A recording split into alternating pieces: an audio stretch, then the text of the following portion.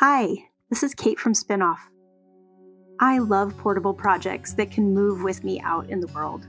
Just like my spindles or book charka, a small rigid heddle used backstrap style to weave narrow bands can be used just about anywhere. Today I'm weaving in my greenhouse on a very cool spring morning. I'm sitting in a chair, but you can also stand or sit on the ground to weave in this method. You just need to tie the far end of the warp to something secure and the near end of the warp to your belt. Plain weave bands are super easy to learn to warp and weave, and I'll show you the basics here. Pickup bands look much more complicated, but after learning how to warp and weave plain weave bands, pickup only requires a few more skills. This type of traditional band weaving is just so much fun, and it only takes a little time, a small amount of yarn, and a few tools to get started.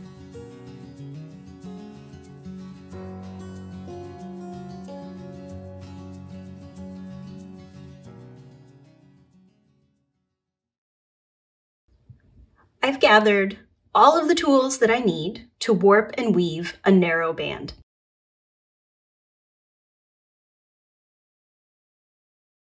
I'm going to be weaving a very short band because my goal here is to just show you how quickly you can warp, weave, and enjoy a narrow band.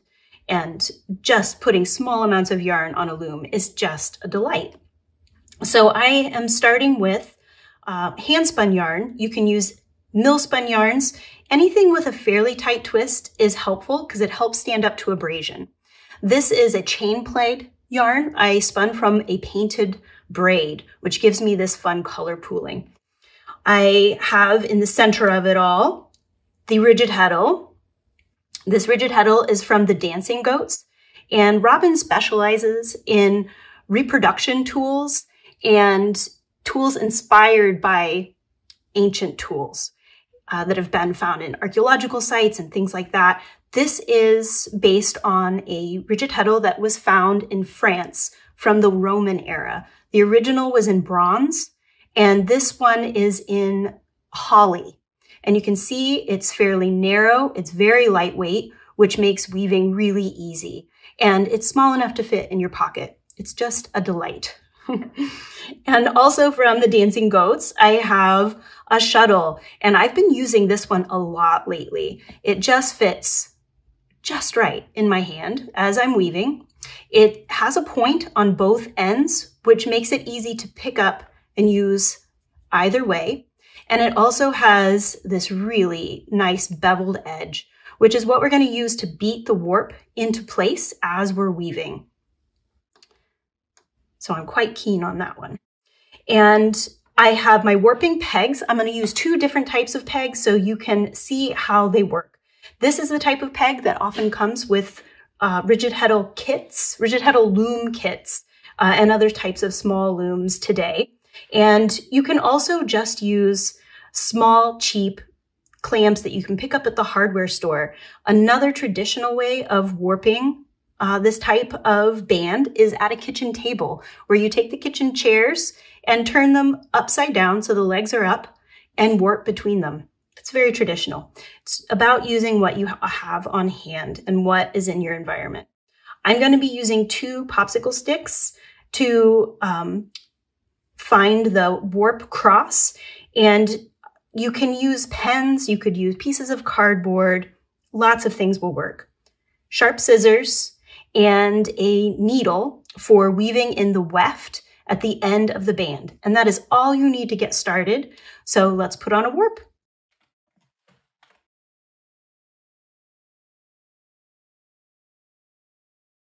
I've moved all of the tools I don't need out of the frame, and now I'm going to begin warping. I've wound my yarn into balls, and I am going to start with a loop on this end.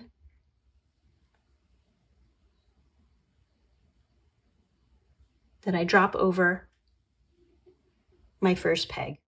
And now I am simply going to wind a figure 8 of 13 threads. So there's 2, 3, 4,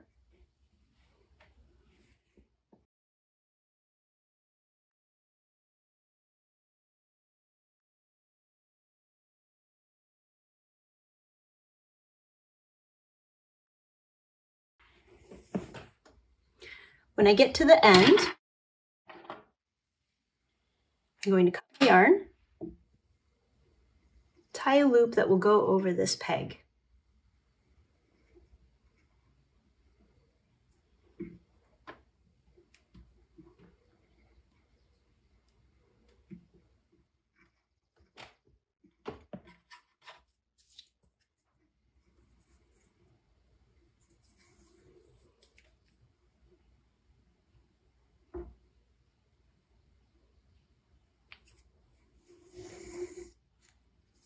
Find the cross. Use a little of my yarn.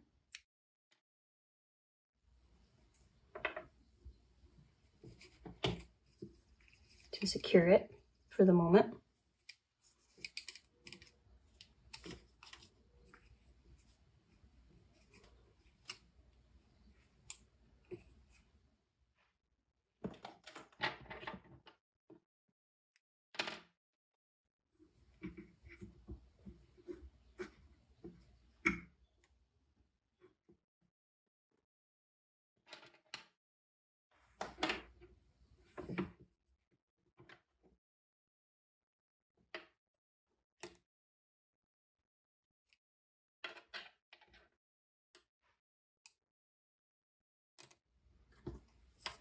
Take my scrap yarn off.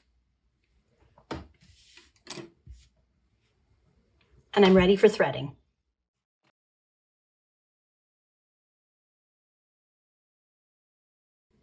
Now I'm ready to thread the heddle.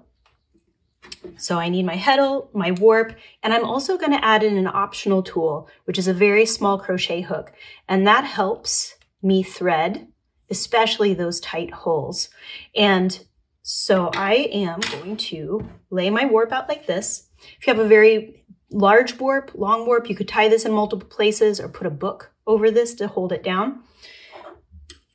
And I'm going to take off my first thread, which was secured by the weaver's cross, and start in the farthest hole or slot. In this case, it's a hole. Pull that through. Can help to separate these a little bit back here. Find the next thread.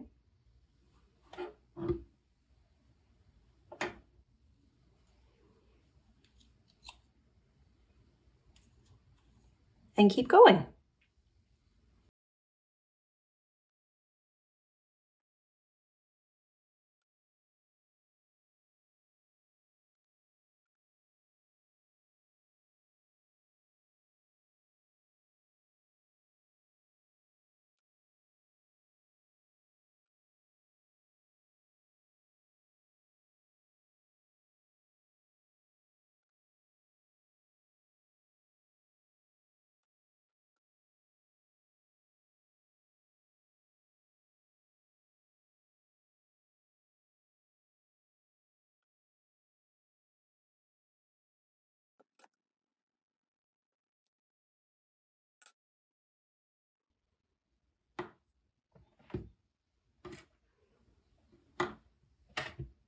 All warped. Now I'm going to gather these ends into 2 small knots, lining up the ends.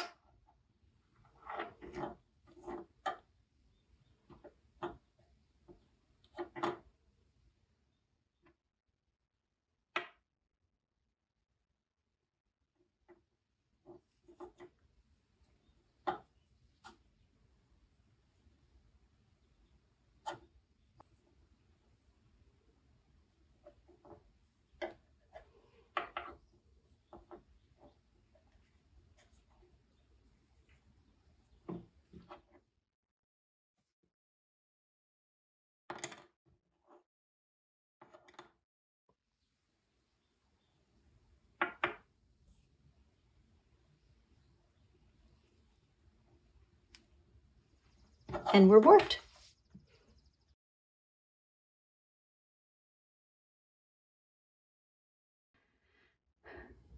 I now have my heddle ready to go, and one end of my warp is attached to my windowsill.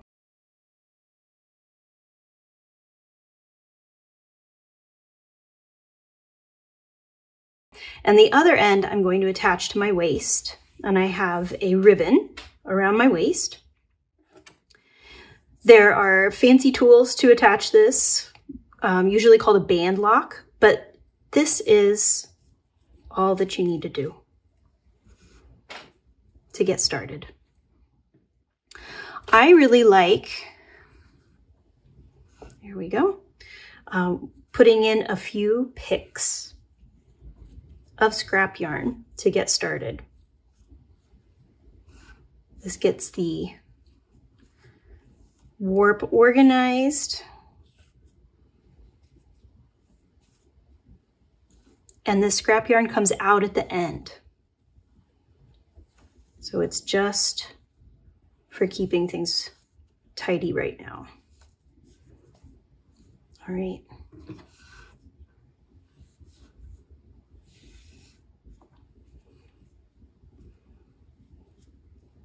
And there it is. I'm going to trim those off so they're out of my way.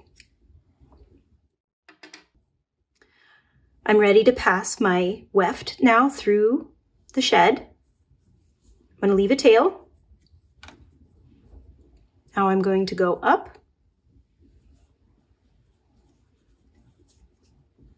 pass this new one through,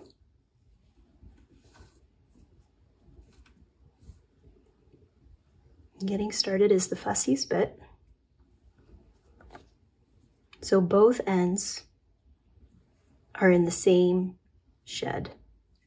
Okay, now I go down, pass through, and I like to pull this down and then pinch the edge and pull through.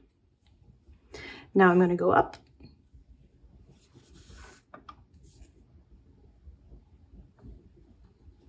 and pass through. I was up, that would have unwoven that pick. So now I'm going to go down, pull, pass through. That's all there is to it, up and down. And then I keep weaving.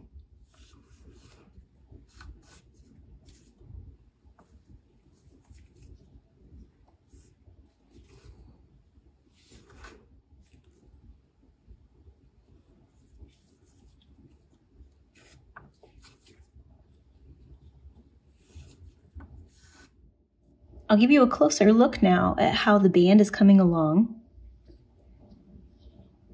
I'm quite happy with it. And along the side, you'll see a little row of dots, and that is the only place that the weft will show up on a warp-faced band. It's super fun to work into the design, and there are just endless opportunities to play with quick, short warps. Happy band weaving!